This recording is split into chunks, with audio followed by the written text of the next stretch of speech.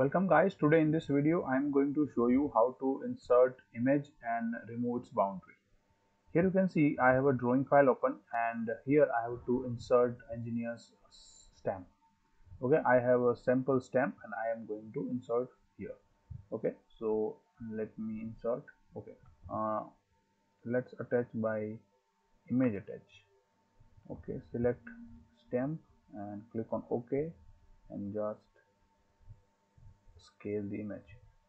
Now let me attach another stamp to show something new. Okay, here you can see the both are looks identical but both are different. Why? Because one stamp has the background and another stamp does not. Here you can see this stamp has the white background, but this is not white background. This is actually the transparent image. Okay, let me show you. First of all, select this one and press Ctrl 1, and here you can see the background transparency option. Select yes. You can see nothing happens here, but now just select another image and select the background transparency and choose yes. Here you can see in this image the backgrounds become transparent. However, both are PNG, but this first one is itself contains the white background, so AutoCAD cannot remove it. But the second one is actually the PNG image, which is a transparent background, but whenever you insert PNG in the AutoCAD, it will default assign the white background to the image. But if you want to remove the background, then you can remove this way.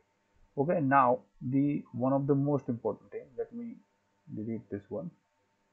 One of the most important thing, and which is how to remove the boundary around the image. Okay, let me show you the boundary in the in the PDF option. Here you can see the boundary is clearly visible, and this is not looks nice, and we have to remove it.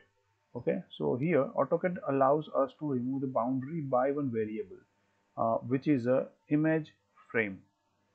Here you have to type image frame and just type 0 for the off. Now you can see the boundary has been gone, and so whenever you print the PDF, the boundary is no longer shown here. So thanks for watching this video and subscribe my channel to watch more videos. Thank you very much.